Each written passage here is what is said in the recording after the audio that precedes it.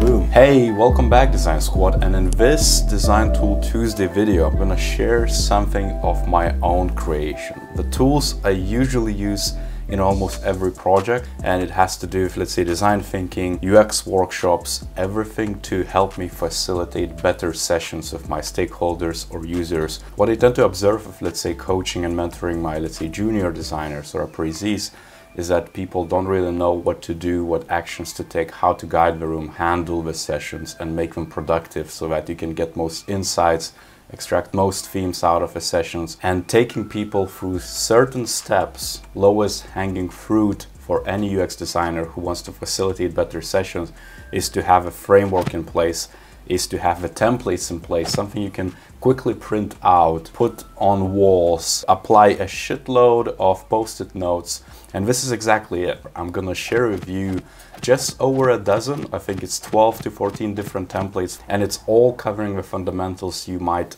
ever need when first engaging with a project.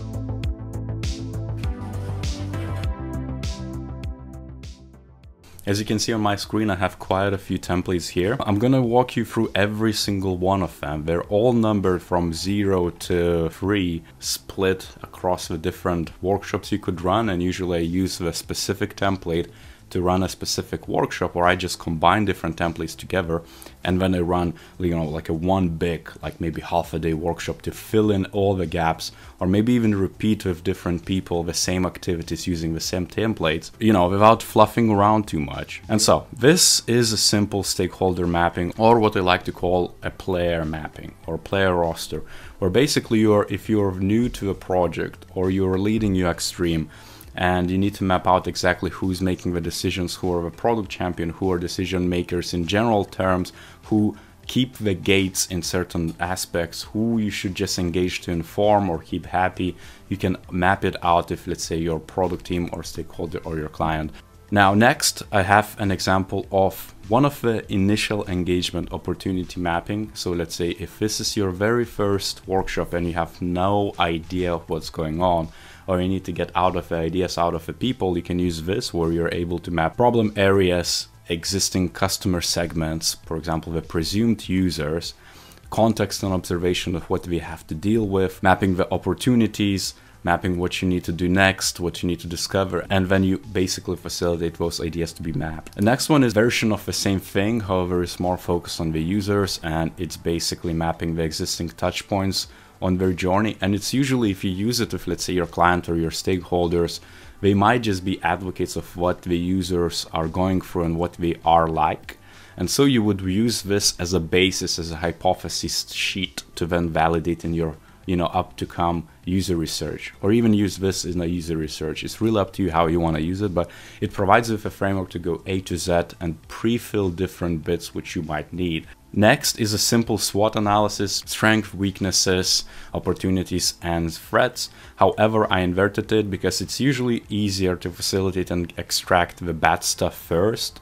That's what people cling on to, and then cover it up with strengths and opportunities as a next step, because it's easier than to base it on bad stuff and say, hey, well, we're actually not that bad, we could improve on this, or this is what we're doing, which is great, which is outperforming competition. Next, we have a simple empathy map, and this is nothing new, I think, to most of the UX designers. This is a perfect template to map out the key bits to relate to the user. So it's, the design thinking 101 basically. If you cannot empathize with your user, well, you can't do UX, you can't do anything meaningful or desirable for the end user. As well, we have a journey map templates, and I have 3 of them. One is very basic, divided into 3 different stages. And I usually use this if I don't know what I'm getting into. Maybe I have, a slight idea with maybe 3 different process steps users take. I might need to divide them into and split them deeper during a workshop when I map it with the end user or stakeholders. And so I usually keep it open. If I know it a bit better, I might use something like which is second template, which involves the emotional state as well, which I can map, and more specific smaller steps, as well as more graphical representation, which is basically mapping actions, whys, insights, pain points, opportunities, stuff like that. And I'm gonna make also video series of coaching you how to do experience mapping facilitation specifically. If you want to see it, leave a comment down below, like this video, so I know exactly what you're demanding for that. Now next is simplified version of the same without just emotional stage. And next I have a template of where I usually map different tasks and day-to-day scenarios you just go through. So let's say if you engage with a user and your users are, I don't know, technical analysts or fintech traders or someone who goes through very specific flow and they have 20 years of experience and they have so many different touch points throughout the day and they might spend 4 hours just going through thousands of touch points. This could be it, because it's going to allow you to empathize exactly what we're going through, but also know their day-to-day scenarios where you could improve and slot in maybe a new tool or new service, or combine those different touch points into one so you have one cohesive journey. It's very simple but very effective too. Next is a persona, and it's a proto persona. It's a framework where, let's say, maybe you already did some user research, or maybe you're extracting existing knowledge from customer experience, marketing, other stakeholders, and you put out presumed user template, which you can then validate and evolve based on your user research, engaging with actual users. But to start off with, in the discovery, you might want to do some assumptions first, or actually presumptions, which are actually based on some sort of evidence, and map that out on this persona template. And the next is basically a multiple one of them, because usually you don't have just one persona. If you have just one persona, your scope might be way too narrow and way too limited. And so in the same way, if you want to map out multiples, which is usually the case anyways, this template would cover that. And as a bonus, I added a few of my templates, which I always use in the ideations, especially when coming up with new opportunities and new ideas. And one of the ideation templates is the design your worst competitor. It's basically taking people out of their seats and their usual thinking of, we cannot do this, we cannot see the vision, we don't know where we're headed, making them think of themselves as their worst competitor, because they can always think about what other people do better.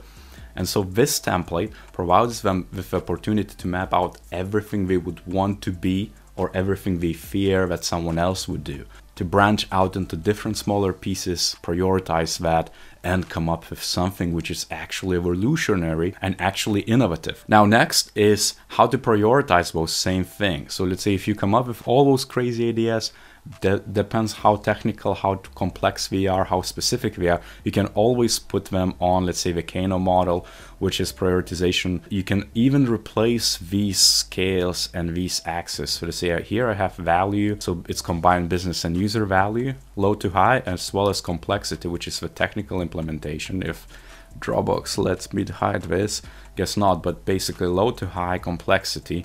And as you can see, I marked the ideas of what could be easiest to achieve and the highest value, then maybe sort of worthy investment and no thanks, which is basically if it requires too much and it's very low value, why would you do it? So it allows you to, in a workshop, quickly prioritize different bits, quickly put different ideas, and you come up with a plan of how to do it. It's an amazing template.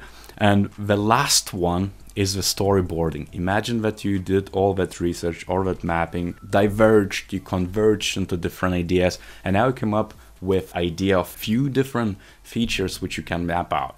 Well, storyboarding is one of the best ways to do your UX ideations and put the user research and themes into actual actionable screens, or perhaps at least the new journeys, the new scenarios of how the users would interact with a new feature or new product, the typical split, the typical phrases of a story, and mapping out the key screens together with, let's say, stakeholders or even your user. They're gonna be buying in immediately, and you can actually come up with something you can then go into prototyping or wireframing, or whatever you feel like doing or what's most appropriate. And so these are 14 different templates. Again, you're gonna be able to download all of these online right now. You can just go there and download, and it's big enough to be printed on, let's say, A3, A2, A1, A0. I usually print it as large as I can. If you have an access to white printer, it's irreplaceable, because you always want to print out. If you don't, just redraw it on a whiteboard, let's say. Do the best you can with the resources you got, because it also might become a bit expensive, knowing how much the print is like.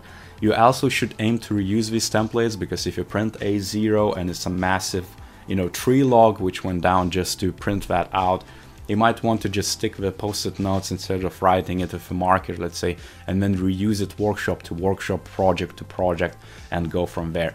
You're free to download, update, hack it, use it as appropriate. Any attribution is welcome but not necessary. I hope these templates are actually gonna enhance your experience as a UX facilitator, as a lead, as a senior, as a designer. As per usual, leave a comment down below if you like it. Like this video, subscribe to this channel, and I'll see you next time.